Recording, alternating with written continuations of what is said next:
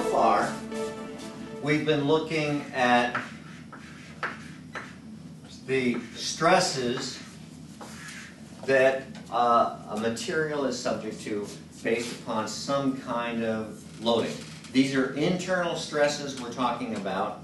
For the most part, we're assuming that they're constant, or we're dealing with the average values. It's not necessarily true, but it certainly suffices for the problems we're doing. Part of why it works is because even if we look at the true distribution of stress internal of some kind of solid, we treat it as an average, which means in certain places we're overestimating the stress, certain places we're underestimating the stress. But then when these kind of things go to design anyway, a factor of safety is applied.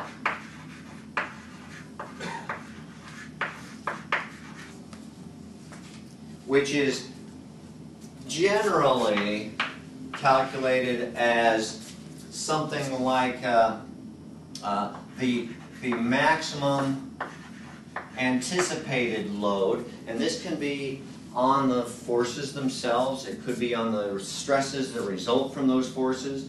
Remember that even though the forces through a member may not change, the cross-sectional area may change, which causes the stress to change. The maximum load over the design load. In other words, once you've calculated what the maximum loads are, and again, we may take this as an average value, which means we're a little bit worried that we're underestimating the stress at certain places. We apply this factor of safety, which takes us way over the top. So if we're calculating for these average stresses, we apply a factor of safety, which can be somewhere on the order of 2, 3, 4, 5, depending upon what the application is, where you figure out what the maximum load is, and then you simply design for twice that. So you're well over the maximum that we were missing because we were averaging. So we eliminate the concern. It also eliminates uncertainties. There's uncertainties in tests, uncertainties in manufacture. It's certainly possible you get some corrupted material from the manufacturer. It doesn't have quite the strength it is advertised to have. Very high factor of safety when the possibility of failure could be more catastrophic than some other situation, which may mean greater loss of life, but it could also mean that the whatever machine part does fail could be more catastrophic to the rest of the machine than some other less crucial part where you could apply a lower factor of safety. Because generally, the higher the factor of safety, the more the cost. Because you're going to have to put in more material to increase the area, or you're going to have to put in more members to decrease the force in each of the members for the area of which you designed. We'll work with we'll do a couple problems with those if it hasn't already come up, I'm not sure, in the problems as we go through these. I don't want mine to go off.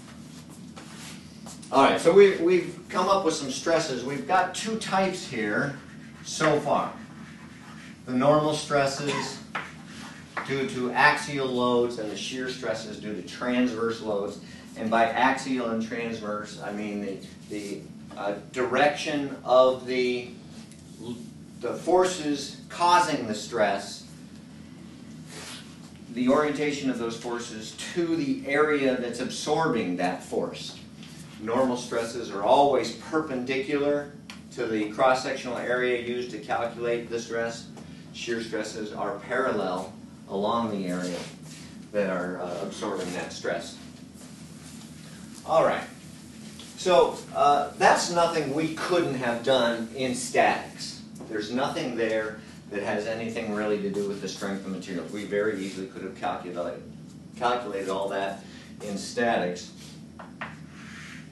But now we're going to add to it a little bit and start looking at the actual result of these forces on these members. And we'll see that as what we call strain. And again, there's going to be two types of strain. We'll have a normal strain and we'll have a shear strain. And I'll work up both of those now.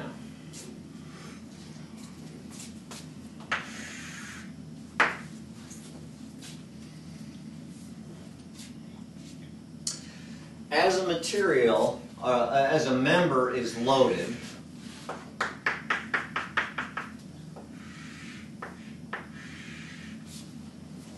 we know now that of concern is not just the load on it, but also its cross-sectional area.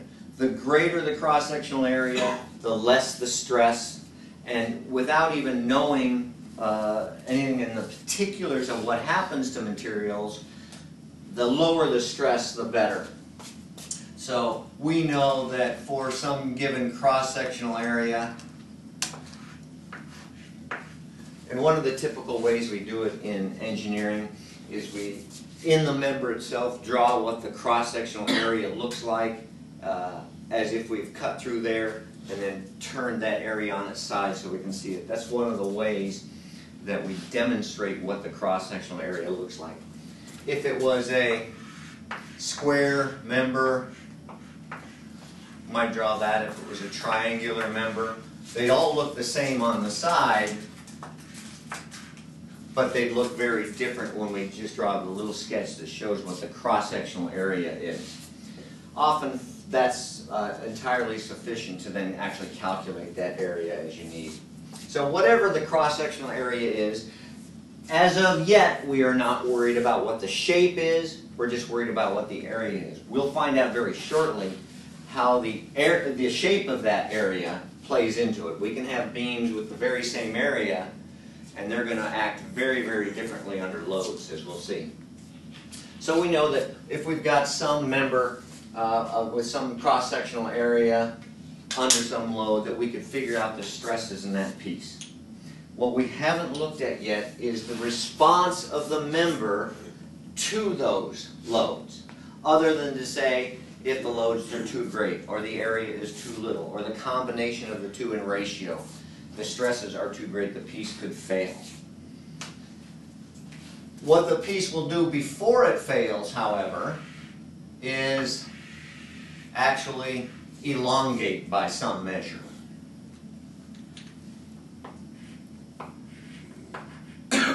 And let's say by an amount del.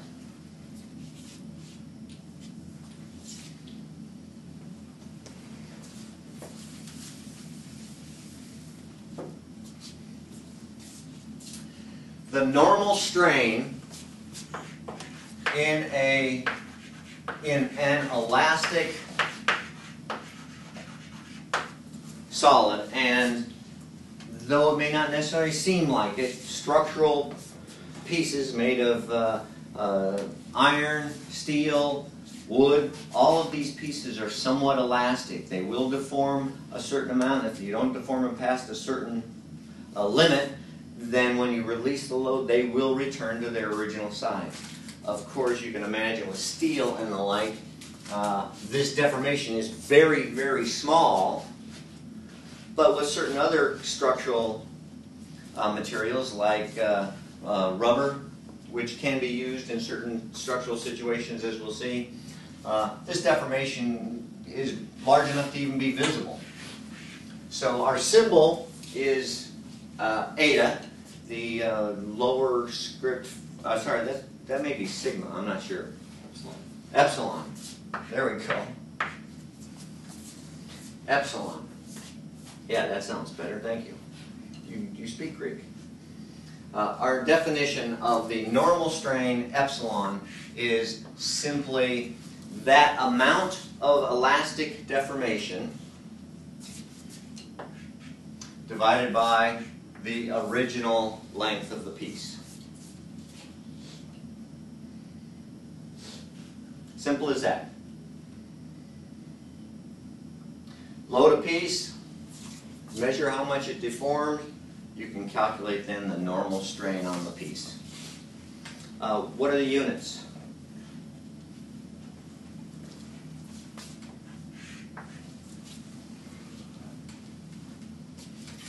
The units come in about 12 different flavors, whatever you want, because it could be meters per meter, millimeters per millimeter, or you can look at the units as if they simply cancel and there are no units at all. The strain could be just simply a pure number with no units.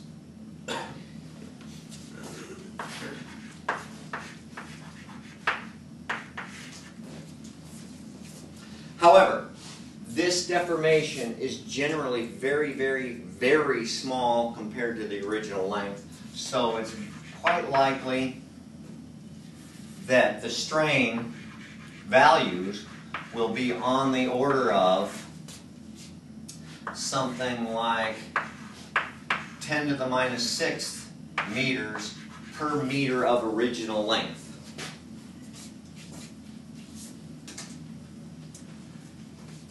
And of course, same for inches.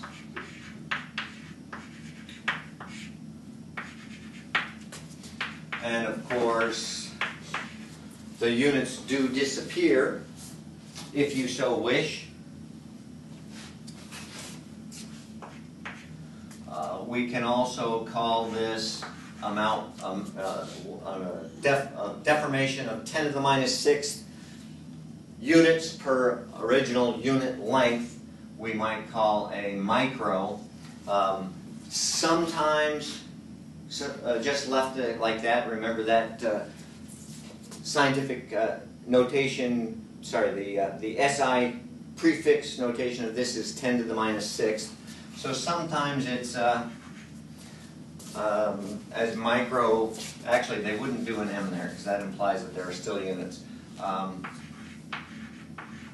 It's not uncommon, and I believe our book does it, actually posts it in, and it calls it a radian. Remember, radians are sort of mystical units that come and go when needed, and so that's one place where they're just thrown in. Remember, the radian came from a ratio of lengths itself. It's also possible that you could list it as a percentage, where it's the percent of deformation to original length. So in there you'd have to, of course, multiply the calculated value by 100.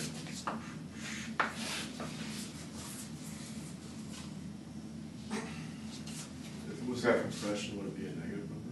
Sorry? If it was in compression, would it be a negative number? Exactly, right, yes. And that's important because strain in one direction is very different from strain in another direction. Some materials are very, very different in their reaction to compression than they are into tension. That's precisely true. It's also true that if we have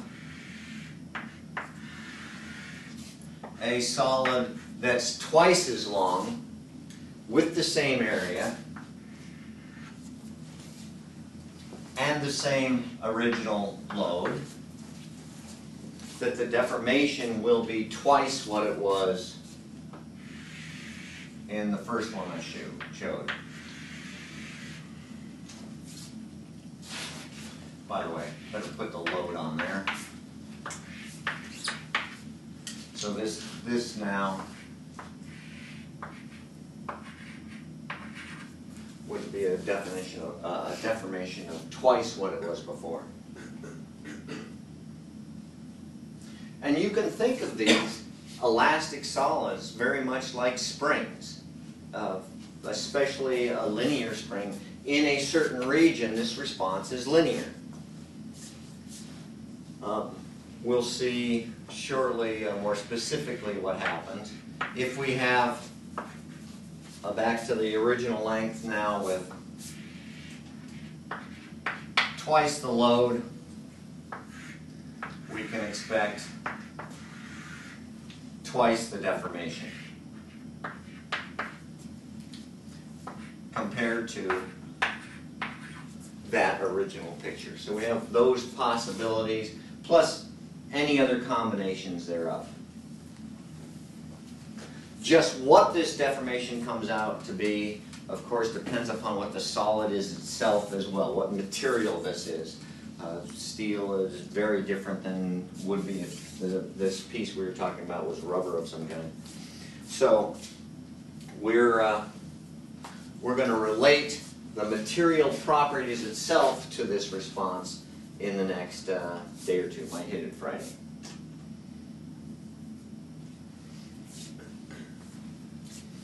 All right, to exercise that a little bit,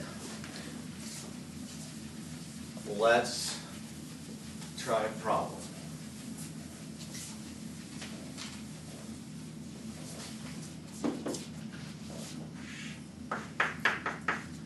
Imagine we have a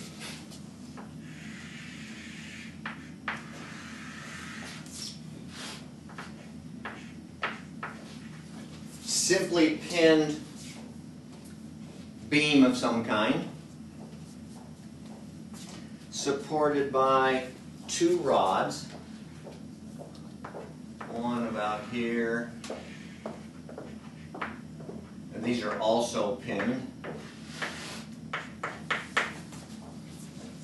and then one a little bit farther out,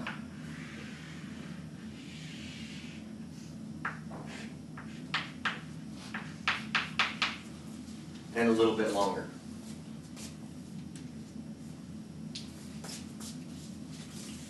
All right, the dimensions. All of these dimensions are in meters. So 2 there, 1.5 there, 2.5 meters across there, 2.7, and then another ½ meter on the end. Because it's the end where we're going to apply the load.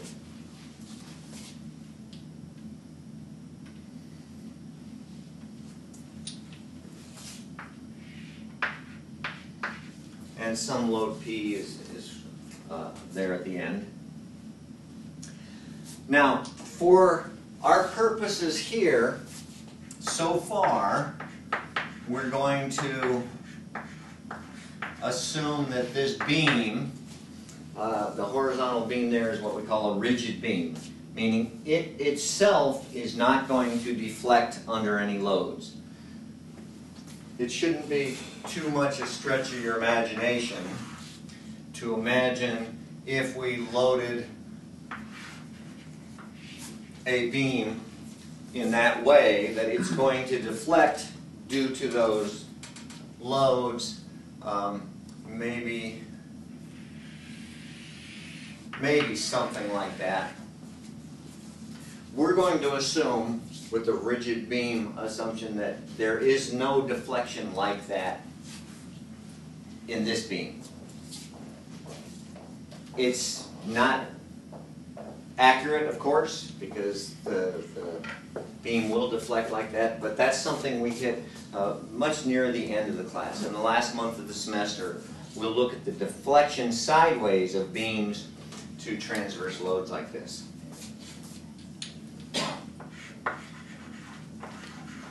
So, rigid beam, no deflection under the load applied.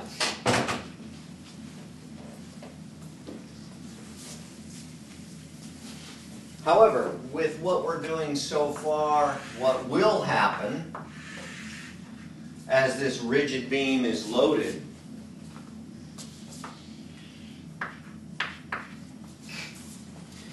these two members will absorb that load, and because of the natural strain, the normal strain in those members, they will elongate.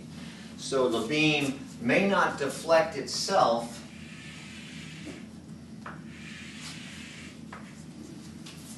but it will rotate a little bit about that one pinned end. Due to the stretch, if you will, in the supporting members. All right, so we want to figure out something about what that is and get used to the numbers given.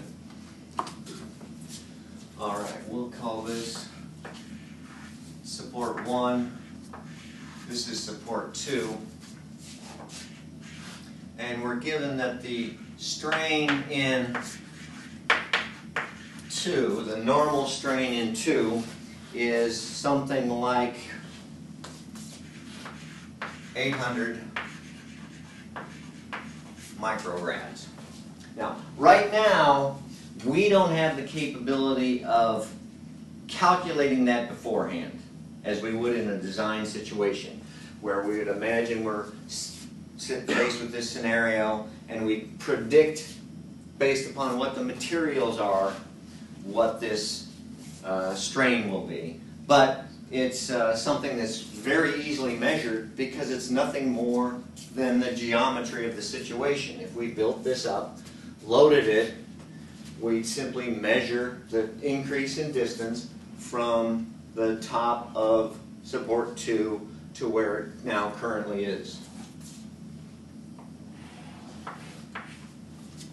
So what we're given is the information of what this deformation is in piece 2.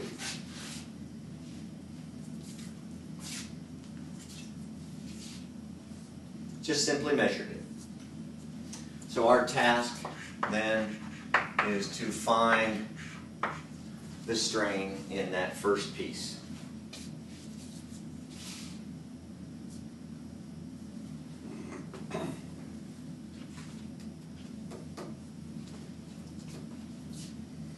What does it suggest? Well, one thing we can always do, start with the definition. We know that the strain is going to come from however much the piece 1 deforms compared to its original length. Piece 2, or piece 1, sorry, is back here somewhere. So we know it's going to deform an amount like that. If we can determine what this amount is, we can use similar triangles to determine what that amount is, and then simply calculate the strain.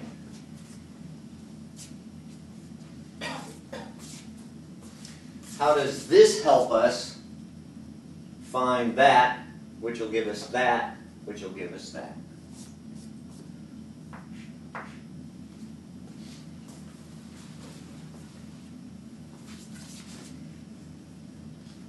Very, very geometric problem.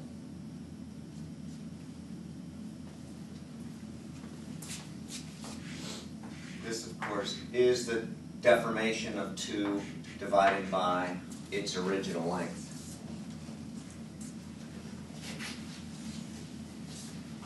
So take a second or two, calculate those up.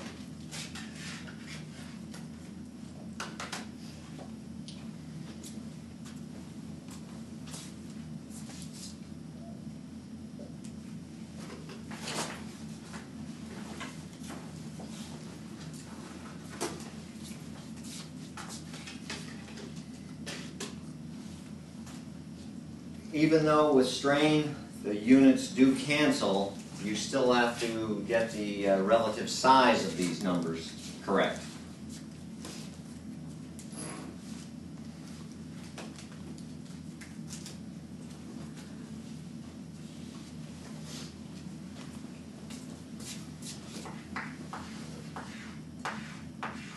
So this is a deflection of 800 micrometers per meter of original length.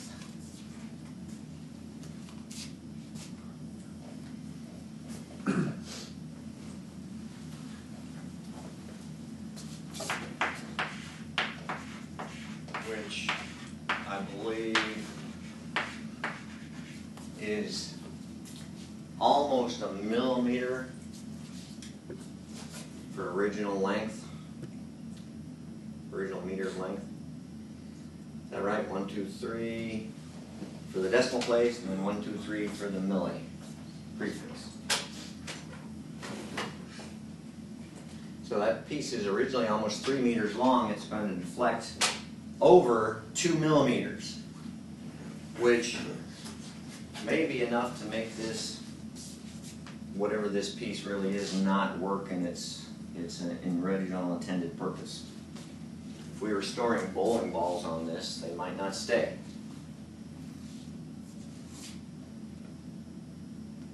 If you go into the bowling ball storage business.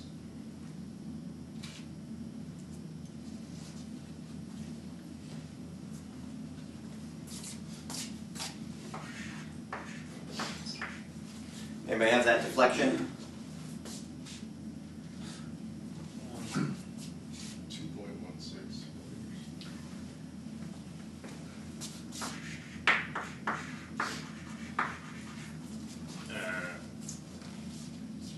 Oh, okay. Yeah, that's what I have. Not that. I thought it was, the moment there, I thought it was the strain, but I forgot. So Yeah, no, that's just the deformation. That's a measurement. Which came from the strain. Yeah, and that's purely a geometric measurement. If this was actually a test piece, you would simply measure that. Well, maybe not simply. You can need a micrometer stand of some kind, I assume, but we have one in the physics lab.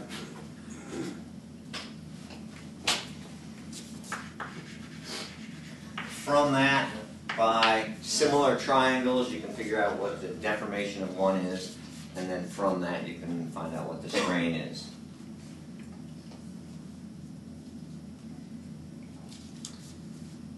So strain is a very, very geometric problem, as it will remain so when we look now at, after this, at shear strain.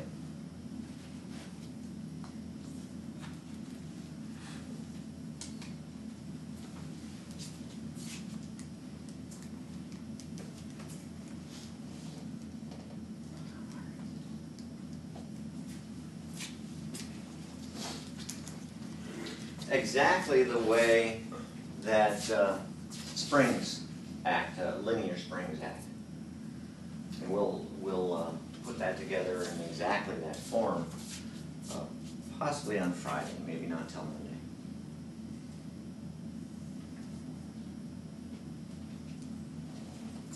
What do we have for the deformation of the first support member? Phil, you have that? I got 0.96. 0.96 millimeters? Millimeters, yeah.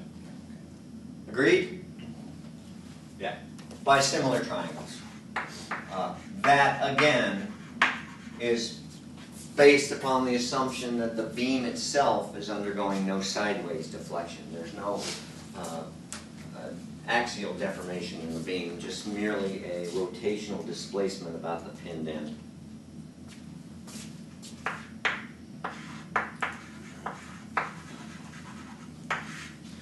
And then we include the fact that the original length was 1.5 millimeters. And so, how did you express your answer then? Remember, there were several choices for ways in which we'd express this strain, it being generally a very small number. Well, the first strain was expressed in microradians. Generally is a good idea. You put it back into the units that started the problem. If there's not a request to the contrary, that works as well as anything. And so how many then microradians is the strain in piece 1? 640. Two. What? 640. 640.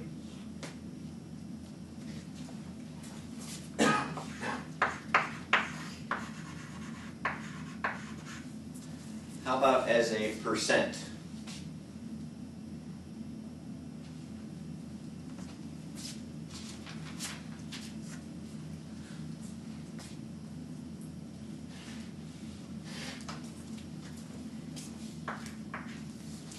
can express it however you wish. Generally, on tests, I'll put the way I want it expressed. Just makes grading easier if I don't have to convert your answer to some other set.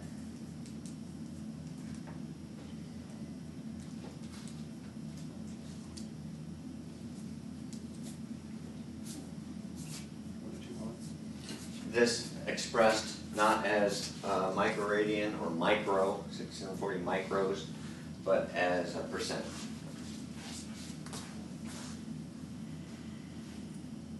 Just make sure, just a little practice, making sure. We're going to have a lot of things we have to do where we very carefully have to watch how many powers of 10 we have in these problems, which is the same thing as where's the decimal point.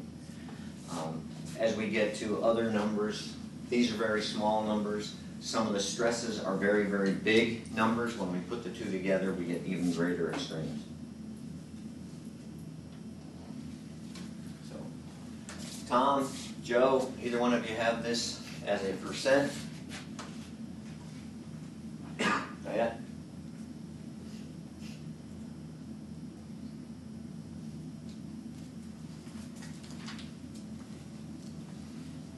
John, you all right?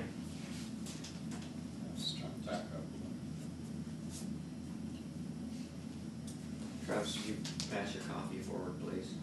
So much left. Just grounds. You'll take it.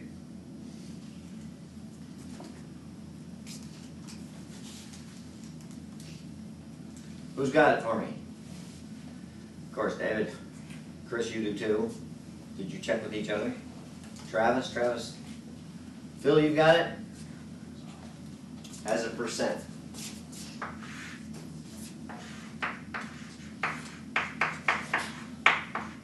A millimeter is 10 to the minus 3 meters.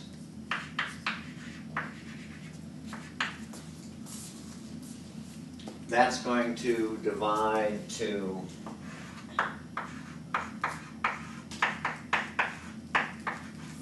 0.64 times 10 to the minus 3. And how many percent is that?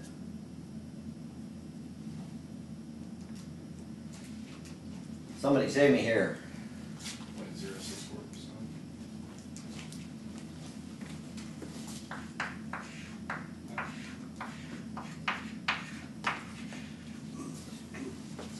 David, confirm that. Chris? Very, very small. Very, very small numbers. And we're going to find that with when we put strain and stress together, that's actually going to cause a little bit of trouble for us as we actually go to visually demonstrate the response of these materials to the load and the stress that's in the piece itself.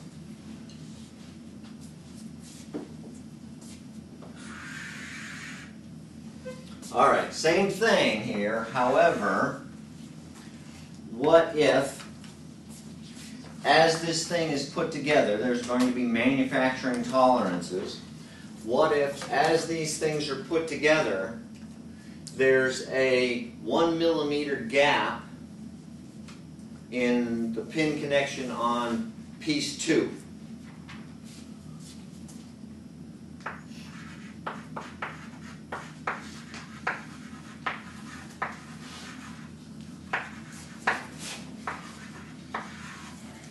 Is that going to change things? Then what is the strain in the piece 1?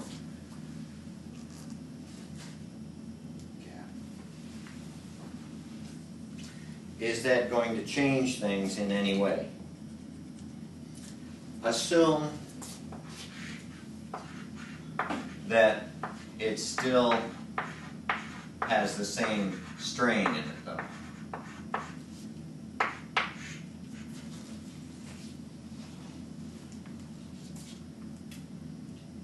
What does that mean? They can move a millimeter before it's... Yeah, there's a little bit of slop in the pin connection in this, such that as this load causes the beam to move, to rotate a little bit, it'll move a millimeter at this connection before there's even contact, full contact in the piece.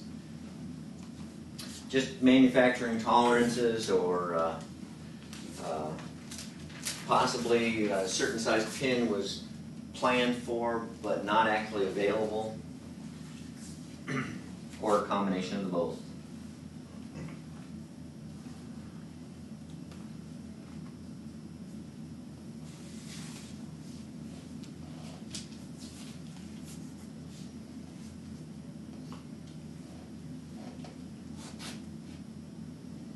How does that change things?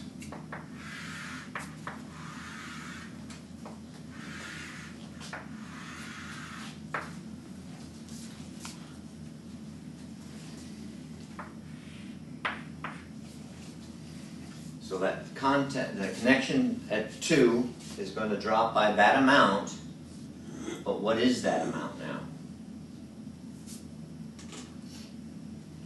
Such that it still has the same strain in it.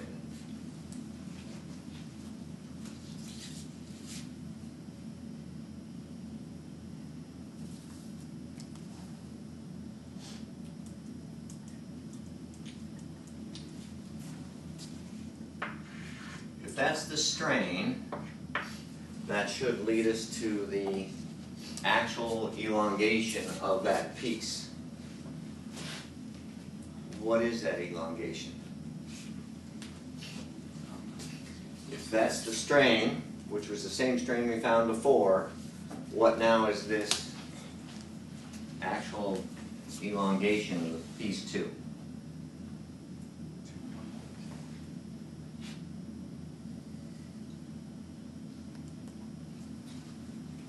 Oh, wait, you added a double.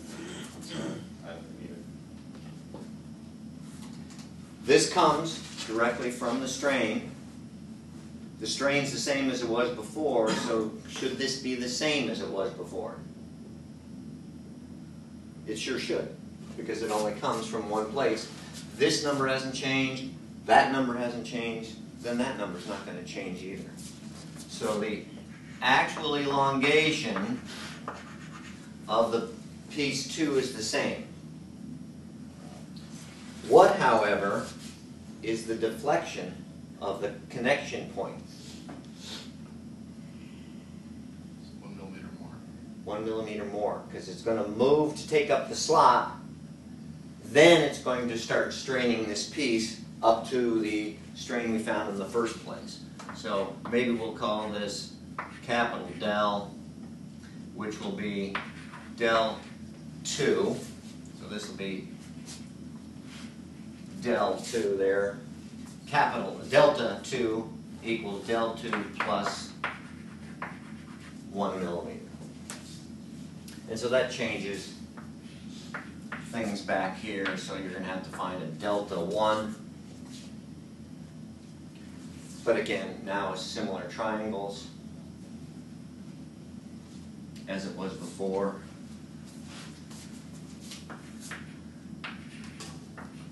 This is Del 1 plus some unknown amount, just simply due to the greater deflection down here. Well, actually, that's not quite right, is it? Because there is no slop in this piece down here. So, so this will be Del 1 itself, since there's no slop in that connection.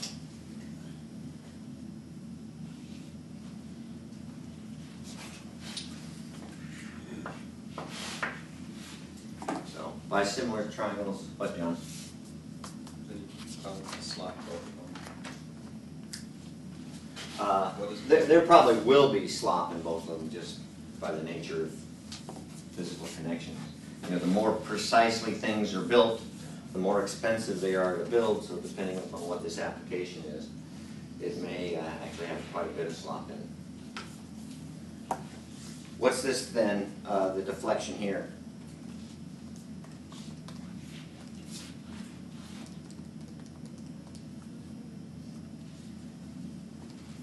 We know this to be 3.16 millimeters, so this is, it was 0.96, is it going to be greater than that? Yeah, because it's a larger triangle, if nothing else. believe it's 1.4 millimeters, sound about right? And then now the strain in this piece is at 1.4 millimeters over, again, remember, the original length of the piece unstrained.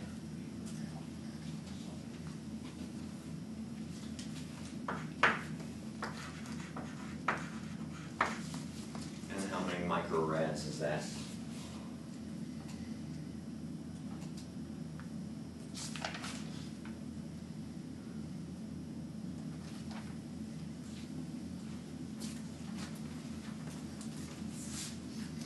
Let's get that number, we'll take a quick break, reset the tapers. 933. David, do you agree? Depending on just how much round off you took through this problem, something like that, 930, 940. Remember, there's a big factor of safety in these things anyway, so the last significant figure or two is not going to be of great concern. You're going to design way over that limit anyway. All right, stop tape for a bit. All right, again, we're getting our first chance here to look at the actual response, the physical response of these materials, these elastic medium, to the loads being applied to them. We just looked at the normal strain, defined as the amount it deflects under load divided by the original length. Purely a geometric problem. So we'll add to that now the shear, the response of the materials into shear, also as a physical deformation of the solid.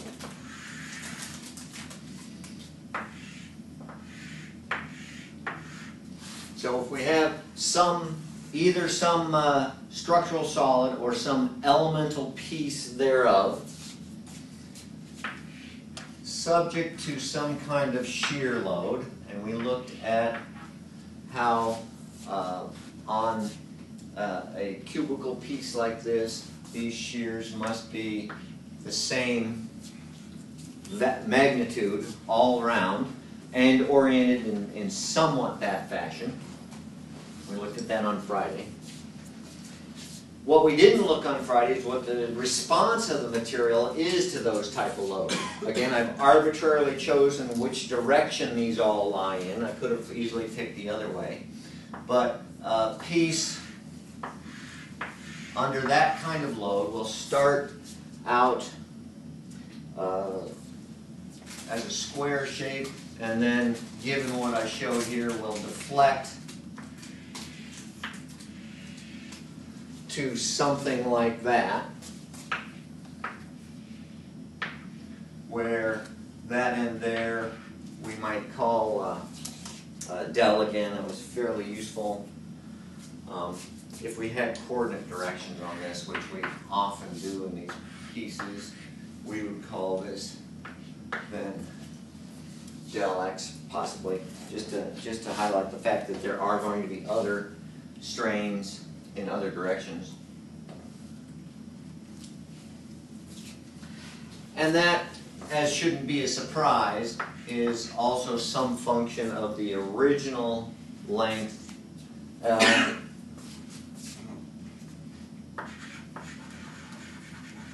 we define then the shear strain as the change in angle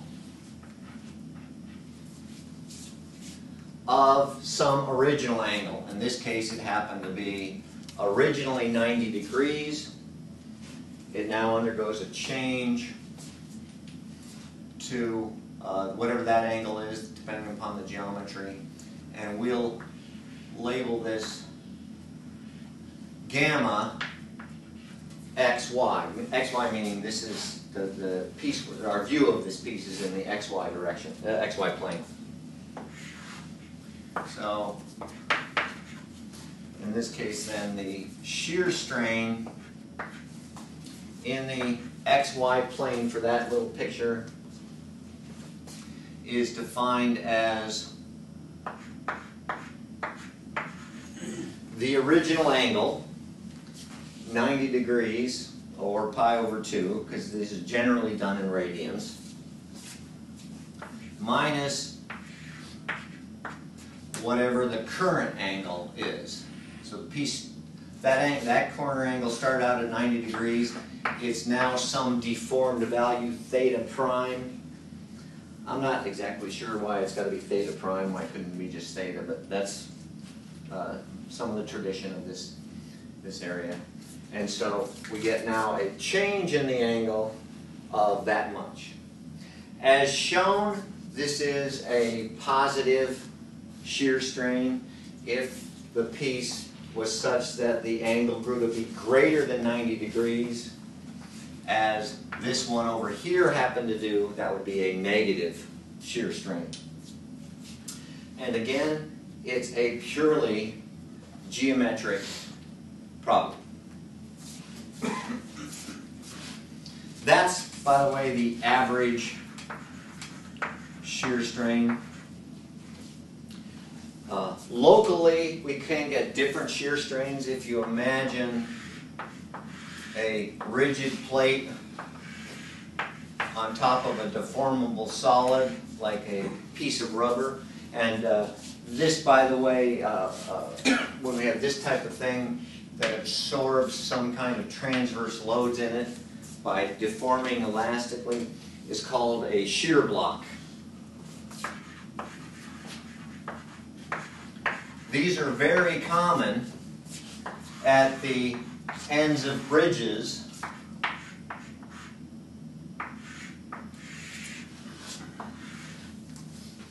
to absorb the thermal expansion of the bridge itself with temperature change. You can imagine in an area like New York, for example, if you go down near exit 14 and putting a new bridge across the Northway there. They're doing it in relatively cold weather. In August, it could well be over 100 degrees. That bridge is going to get substantially larger. By substantially, I mean we could see the change. It would be visible to the eye. And this rubber block can absorb that. The thing is, it will probably deflect more like that rather than like this, which means that the shear strain is a little bit different at different places along here. If we actually had a grid drawn on here, we'd see that that grid, if it was made up of squares, would have different shapes at different places. In that case, then, the local shear strain, the non-average shear strain, sort of like instantaneous deflection would be the local deflection divided by the local distance there. In other words, just the slope of the shape of the piece itself now. Is the whole block rubber or just the top little bottom portion? These are rigid plates. Okay, I didn't hear that. As what well, the reason I want these to be rigid plates It makes sense. is because I don't want them to elongate, which adds a different dimension here. The strain on this side would be different than the strain on this side if the plate itself changed length, which would be a normal strain. In real life, that indeed happens. However, again, for these kind of applications, generally the deflection in the support plates is substantially less than the deflection in the elastomer, the rubber-like solid that's absorbing that movement.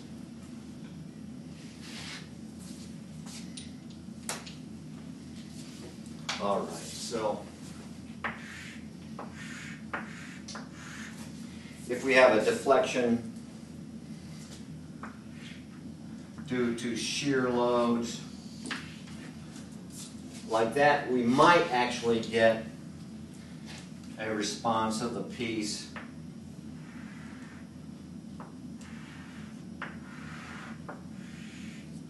to become something like that, highly exaggerated and not to scale. That's supposed to be a parallelogram. Why, it doesn't look like one? This is in all the things I have to draw, especially in this class. You're learning already, I hope. This is a very graphical class. It depends a lot on your ability to draw pieces. This is one of the hardest things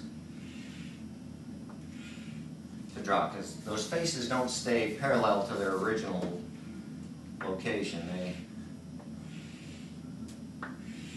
Is that better? Yeah. That's an awful lot better. Anyway, half of the strain is there, half of the strain is over there. They may not be the same, depending upon what the piece is itself.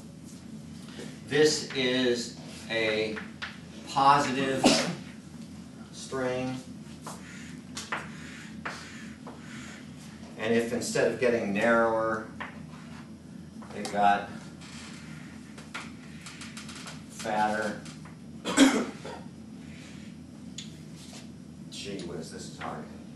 So now we're deflecting that way. That's an example of negative strain. Yeah, look at your book for drawings done by the graphic artists that they hire. By the way, that's part of why these books get to be very, very expensive. All these drawings are done not by the author, they're done by graphic artists they hire to do each one of them in considerable detail. All right, so this again, not only is it entirely a geometric response, a deformation of the piece determined purely by the geometry before and after, but it can be actually measured in that way. You can go to a piece and scribe on it a square and then look at the deformation of that square due to the loading. It's got to be enough that it's measurable. It might not be. But it's purely the geometric response of the solid. So as an example, let's start with a simple plate, 720 millimeters on one side, 480 on the other. In original, unstressed, unstrained dimensions. And again, this could be a particular part of the, whatever it is, a machine of some kind, or a support plate of some kind, or it could be an actual inscription on the piece itself. Let's say it deflects to something like this.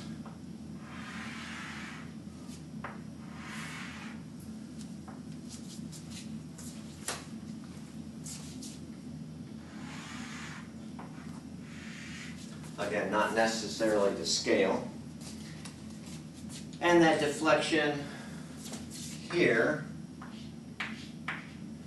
is 0.5 millimeter. And the deflection here is 1/4 millimeter.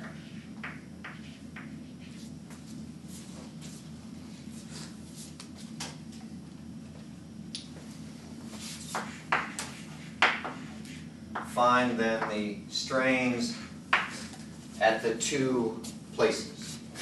So we'll call that one 1, that strain deflection 1, and that 2. Because the total, sorry, wrong symbol.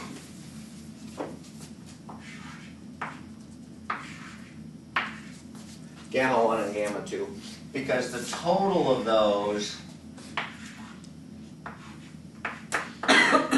is those two things added together. Because remember, the original 90-degree corner here, the total change in that angle is the strain, the shear strain.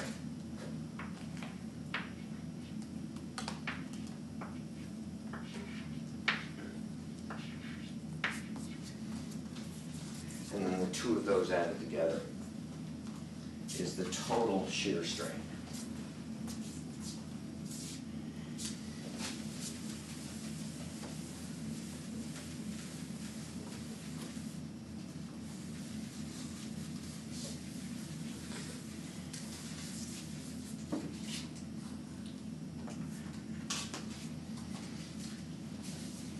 So we have an original 90-degree angle down here. And the change in that angle is the shear strain, the total shear strain, which is the two of those added together.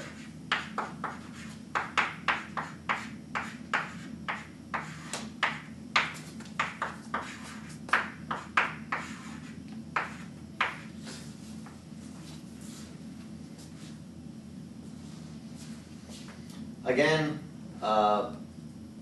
rather simple calculation, purely geometric, but has to do with some numbers of rather different sizes. This deflection of one end is much smaller than the original, than the length of that side transverse to that. Plus, don't forget, you have to get the signs right, if any.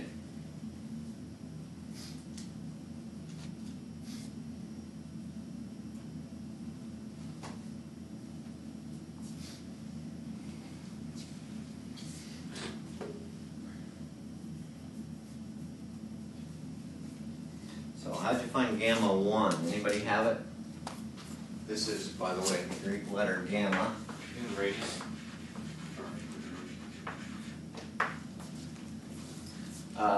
It can be in either, but if the straight calculation, if you use these numbers here, it will be in radians automatically. You can convert it to degrees, but typically it's given as in radians or unitless as well. It can have the same type of numbers, same type of presentation that did the normal strain.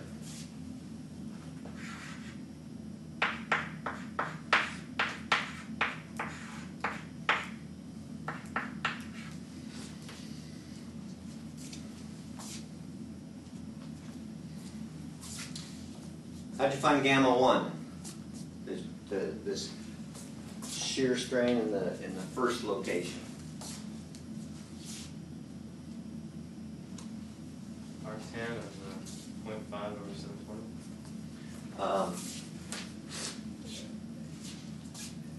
720. Actually, no, we just take the original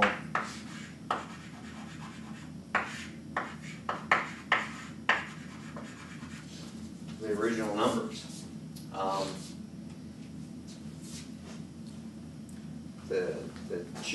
These are very, very small angles. Doesn't matter. Right, so that's why we don't need to take the tangent of them, because the tangent of a very, very small number is the same as the number itself. And that's also why you didn't use that method when you showed us the differential means of showing strain. Yeah. You can, if you see it better that way, you can take the tangents, but. And then this is over the original pieces itself.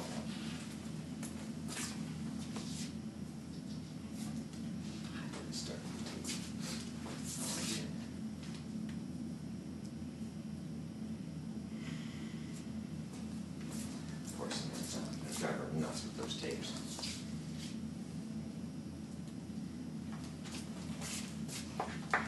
Comes out to be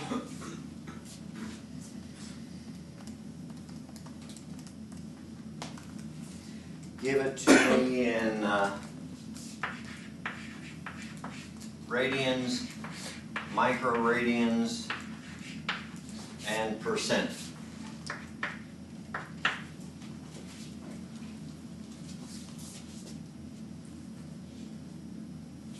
And for some of these, since they're very, very small, you have to carry enough significant figures through the problem and then round it off at the end generally.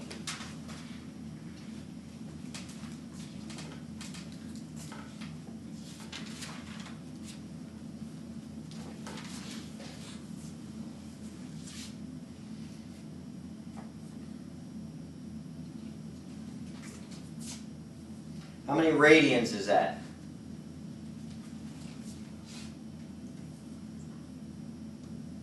David, you ready?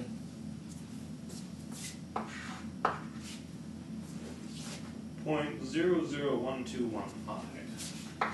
001215. How many microradians is that? That stands for 10 to the minus 6, so move it over 6 places. 12, 15 microradians. How much percent is that?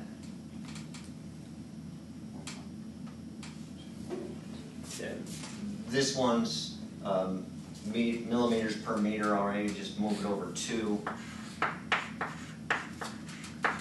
So it could be less than, just over 1/10% deflection. So again, very small numbers, but numbers that may be enough of concern that they can't be ignored.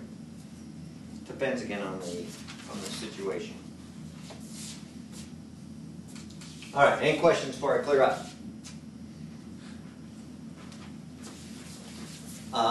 This, as much of anything, is just simply a matter of trying to wade through the geometry of the problem, seeing what is deformed and what hasn't. Find a 90-degree angle that's deformed.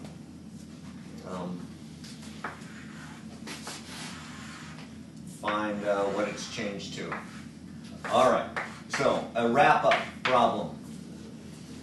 Some kind of structural member under some load. 12 kilonewtons. Original length 500 millimeters. Original diameter 16 millimeters.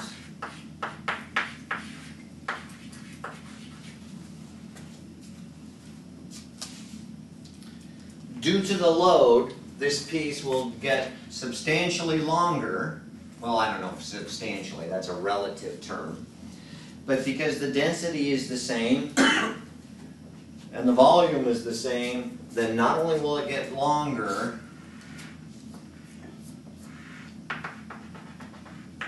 but it will get narrower as well. Not all the way back to here. It'll spread out to the original connection distance, but remember we're looking at average strains here. So let's say it increased in length by 300 micrometers. So not very much, barely visible. And now the change in diameter.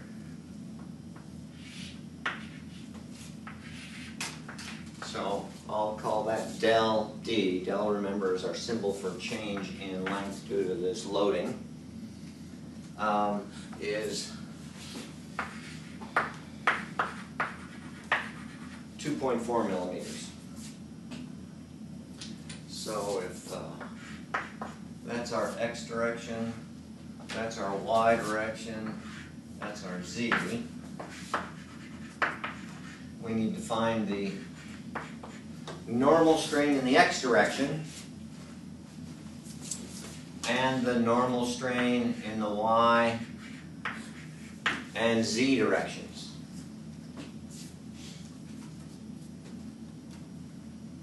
Since it's circular, those two will be the same anyway, and maybe we could just call it the strain in the radial direction. All right, we'll double check that on Friday, because that's the end of class.